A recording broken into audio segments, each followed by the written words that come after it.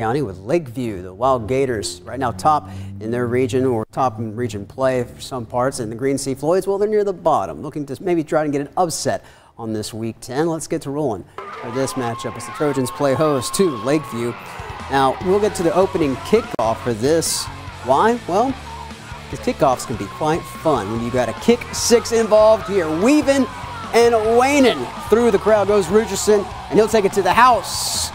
As Lakeview gets started early in this one. What a run back. Lakeview ball again. Foxworth gets the handoff. No one catching them right into your living room or wherever you're chilling watching TV. That goes Foxworth. He'll put up another 6 for Lakeview, and Lakeview driving again. They'll cap things off with Herlong. QE punching it in for the Wild Gators. Touchdown there. We'll go to the scoreboard because this one pretty much was all Lakeview as they remain undefeated in region play, 8-1 on the season. Really looking good as they get ready for postseason play.